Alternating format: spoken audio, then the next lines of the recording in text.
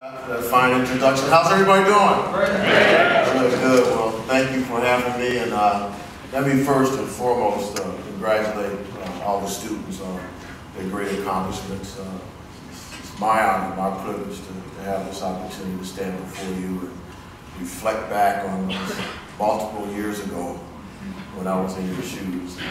I remember those times fondly. So congratulations on your accomplishments, and I wish you the best as you move forward and chase your dreams at the institutions you're going to. So congratulations.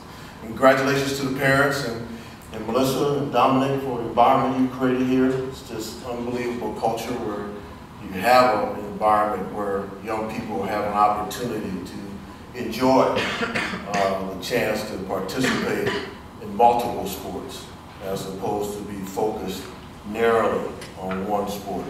As Scott said, at The Ohio State University, we have 36 sports, 1,010 athletes, and I enjoy the diversity that we have among all of our sports.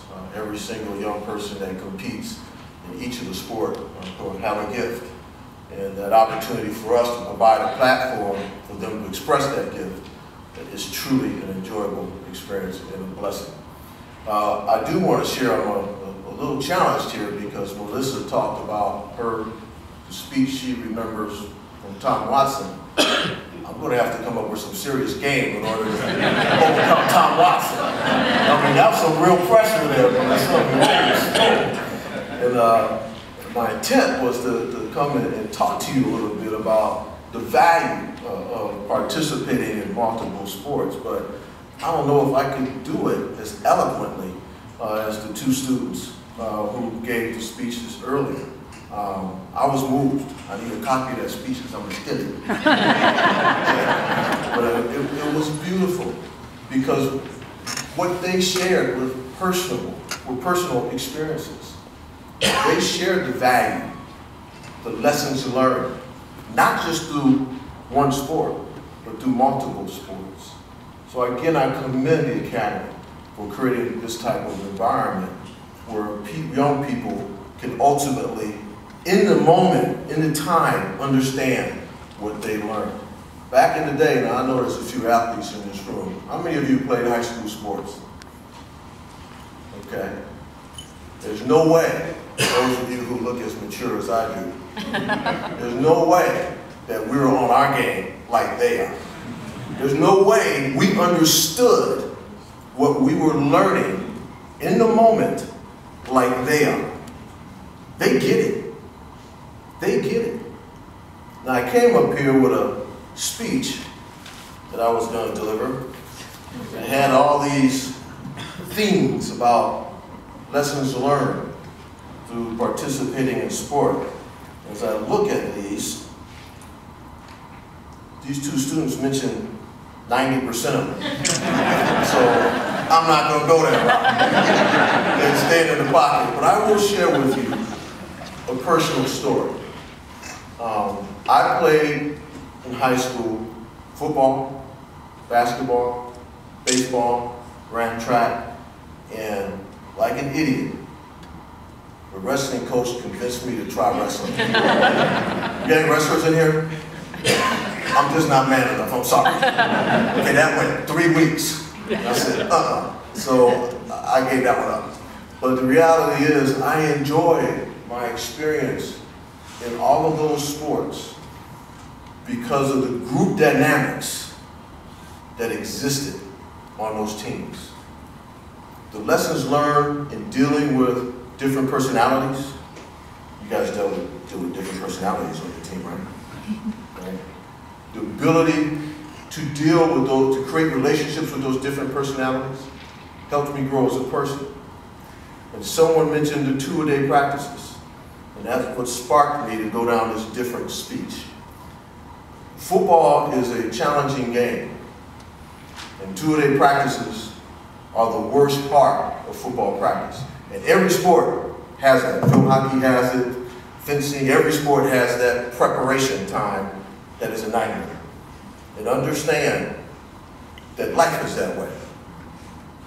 In order to be successful, you have to have a game plan, which means you have to prepare. This means you have to practice, right?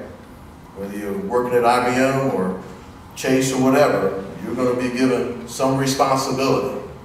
And you got to come up with a game plan. So you got to put in the hours in order to execute that game plan so that you can fulfill the task that you've been assigned. When I was at Notre Dame, I played 2 years for Eric Park-Season. Anybody remember that name? Okay, and I was blessed to play for him. And he retired, and they brought in a new coach by the name of Dan Devine. So I played my last 2 years for him and ultimately coached for him. And Eric, I loved him because this was a time when they didn't have limitations on practice. Eric knew that we were pretty smart. So we practiced for about an hour, and then we go in the meeting room on the chalkboard, and we watch film and listen to the coaches talk. That was perfect. Because if you didn't get it in practice, you just didn't play. Okay? But when Devine came in, Devine had a little old school in it. Okay? We practiced a lot.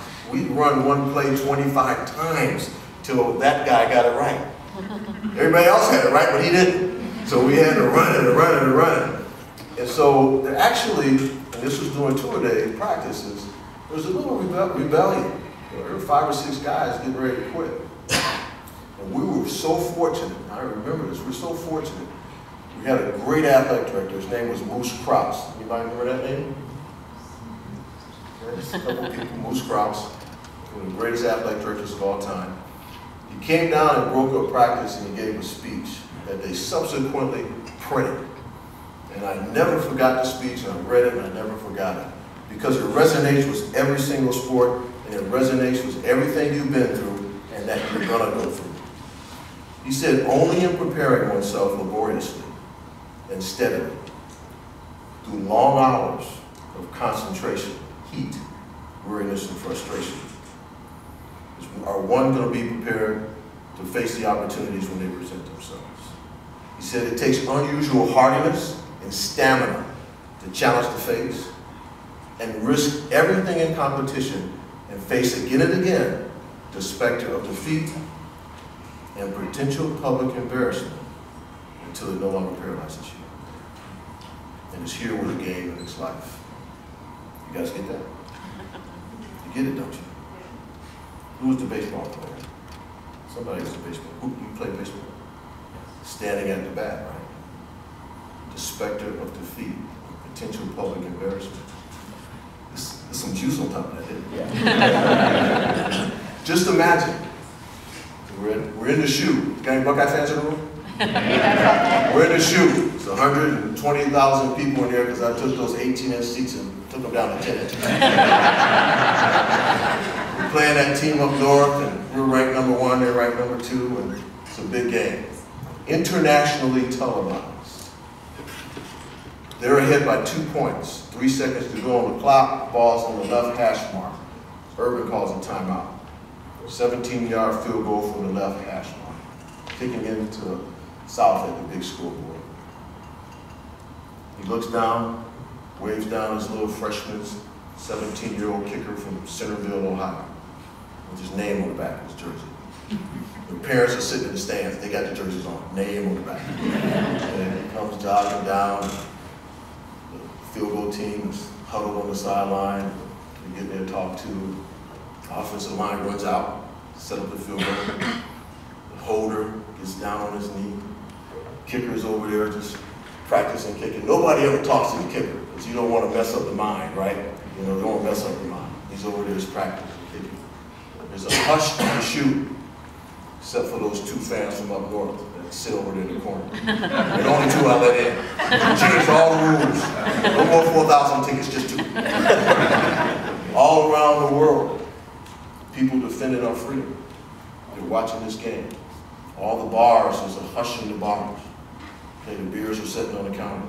Everybody's chilling, watching this 17-year-old kicker. The specter of defeat and potential public embarrassment until it no longer paralyzes you. Our job is to work with that young person the next week so that he understands what he learned in that moment. So that when he sit down in that interview with Hewlett Packard, whoever it is, he's sitting in that interview and he's trying to get that job from that HR director. And the HR director says, you know, we really love you. We think you have the talents and skills to be successful in our company. But I have one question for you. Here we give you a quote where at the end of the year, or December 31st, you have to hit these numbers. There's no exception. If you don't hit these numbers, you don't keep your job. Can you handle the pressure? You know, in the back of his mind, he's trying to hold back that laugh, you know. It's coming forward. It's starting to reach, then all of a sudden that filter comes in. He stops and he gets articulate. He says, let me share with you some experiences I had. Let me share with you an experience I had in front of 120,000 people. That's what I don't want to forget. Those lessons right there, think back on those. You all have them somewhere. I don't know where. In fencing, you have them somewhere. Think back on those. Because those are the ones that you're going to draw upon. Sometimes consciously, other times unconsciously. You're going to face adversity somewhere in life. You're going to look back and think, how did I get through that? The people on the plane, 9/11, 6 people on the plane, 9/11, they brought the plane down. You know one thing they all had in common? They were all former athletes. How did those people in those different seats come together and create a team? How did they communicate to create a team? To ultimately decide, you know what? We got to do something. It's in them. It's in you because of the experiences that you had through multiple sports and the group dynamics that exist on your team. So I ask you to never forget those experiences. And I ask you as parents and supporters and all of you to never forget that. Never forget these messages. Because the culture you created here, besides the championships, besides the academics and 4.0 and 3.9 GPAs, all that, in athletics, our job is to build leaders. The lessons learned through sport participation and competition, they're invaluable. There's very few incubators left. One in higher education for sure. And there are very few incubators left in our high school systems where young people can get these types of experiences.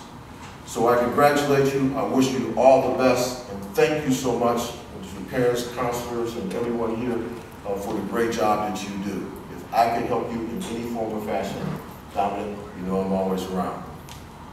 Go Bucks, go Vikings. God bless.